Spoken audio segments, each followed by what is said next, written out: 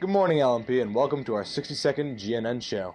In today's show, we will take a look at a local gym to work out at, see who's smarter than a 5th grader, and have another senior spotlight. GNN starts now.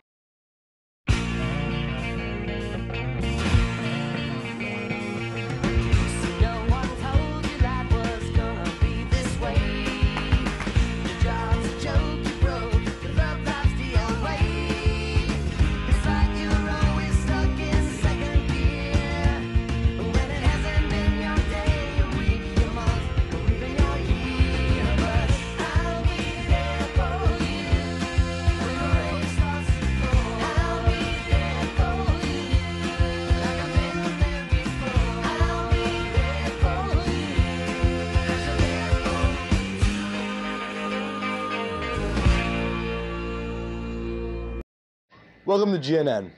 I'm Reza Vaziri. Staying active and fit is important for maintaining a healthy lifestyle, and these days there are many gyms that will fit all your needs, including the one at our school. However, another option is the YMCA in Lake Mary. Alex Goldman has more. Having trouble with that New Year's resolution? Well, we've got a solution. The YMCA, your local gym, a place where you can work out, exercise with family, and have a great time. Come on inside. The YMCA is located just 10 minutes away from LMP on Longwood Lake Mary Road.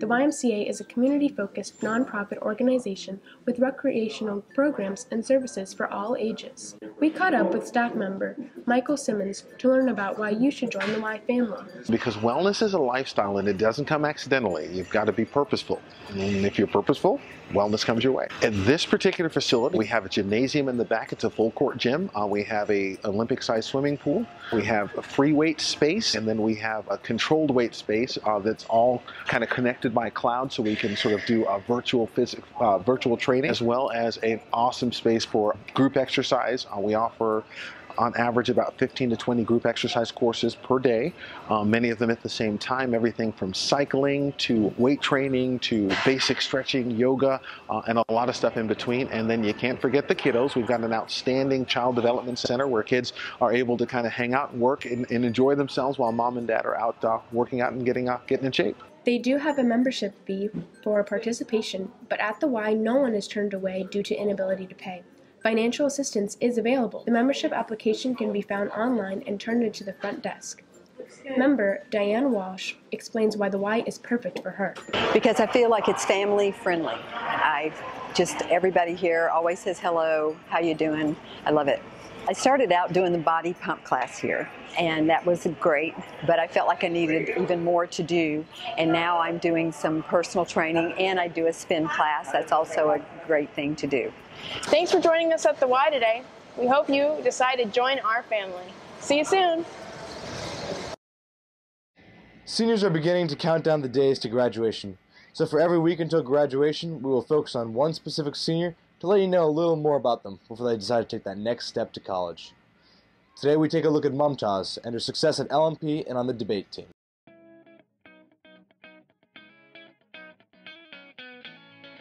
Good afternoon, LMP. Today we will be recognizing one of our many successful seniors, Mumtaz Abdul Hussein. I've been at LMP, 4th grade, 5th grade, and then I left in 6th grade, and then I came back 7th, 8th, 9th, 10th, 11th, 12th. I'm in NHS Key Club.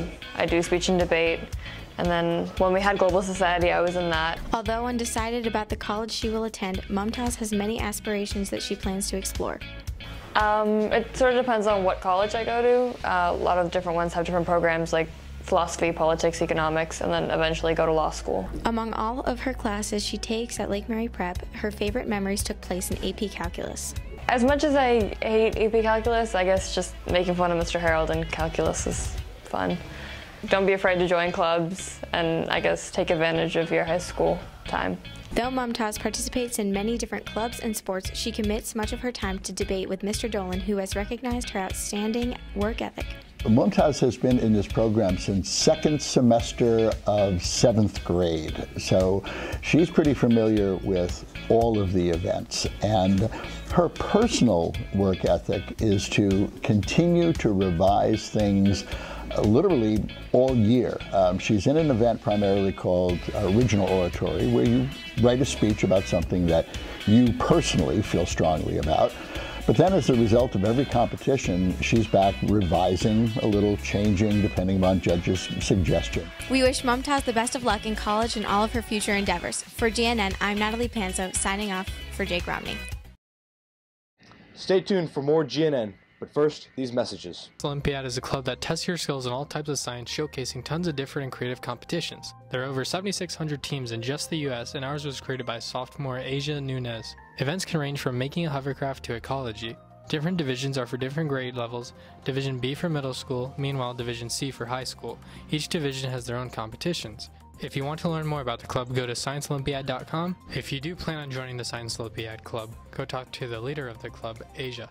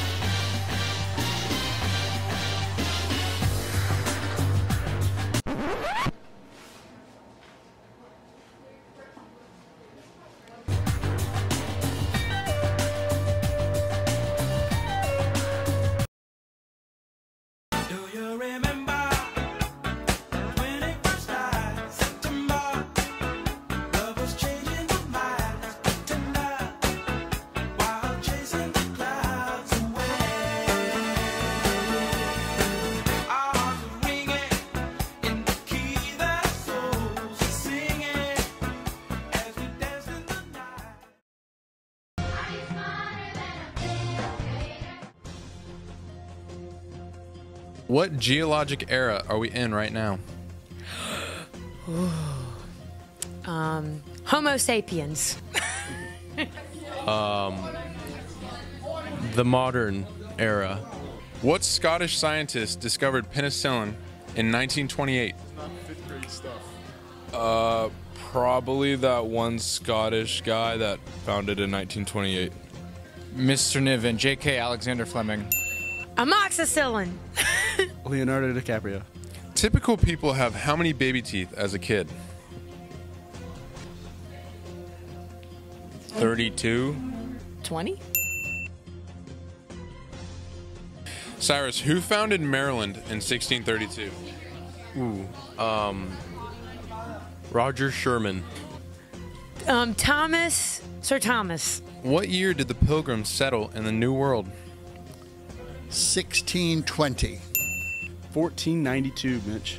1619. What is the first name of former U.S. President Taylor? Jackson Taylor. What is greater, 2/5 or 3/8? 3/8. I'm gonna go with 2/5. Austin, what is 56 times 99?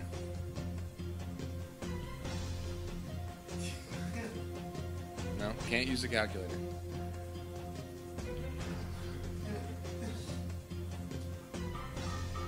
$5,544. Too big a number for me to comprehend. If a fraction has a denominator of 5, what must the numerator be to make it a unit fraction? What is a unit fraction? What is 36% of 40? 9. 12. What is the largest volcano in the world? The one in Chile. Mauna Loa in Hawaii. Brady, where are the Great Plains of the U.S.? North Dakota.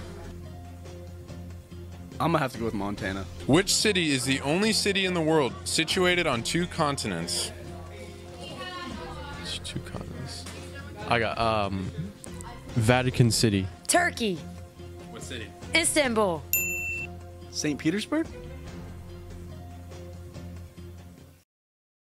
Every week, the classes of TV production put together GNN. But each show, there is always one student behind the decisions that are made and the places each segment goes, including this one. So he put himself at the end. Alec has more. Behind every GNN episode, there's a tuan working hard to make it great. Behind tuan and in front of me right now, there's a Peter with a camera. Let's take a look at this week's Senior Spotlight. I was never in TV production. Before I joined GNN, I used to use a different program called Magic. I used to watch a lot of YouTube video, and whenever I see a cool effect that they have in the video, I would go on YouTube and search on how to do it on different programs. The longest one took me around 2 hours to make, and it was an animation of, it was a prom teaser, and I had to animate a rose petal falling, and that took a while. It's so hard because I have to somehow simulate how the rose petal gonna fall based on, like, basically just figure out the physics by itself. Other program they have simulation, which I don't have access to, so I have to keyframing individual frames, individual point, and even the rotation of the petals, and that's what took me so long. But tuan isn't always hard at work. He manages to find time to be unproductive just like the rest of us, whether it's through browsing social media or playing mini golf on Mr. Glena's desk. I consider it to be fun because it's actually one of my hobbies to make videos. I used to make videos and put on YouTube, but no, I'm not gonna mention that anymore. Usually on Wednesday, I would put GNN together, which is probably I'm doing right now.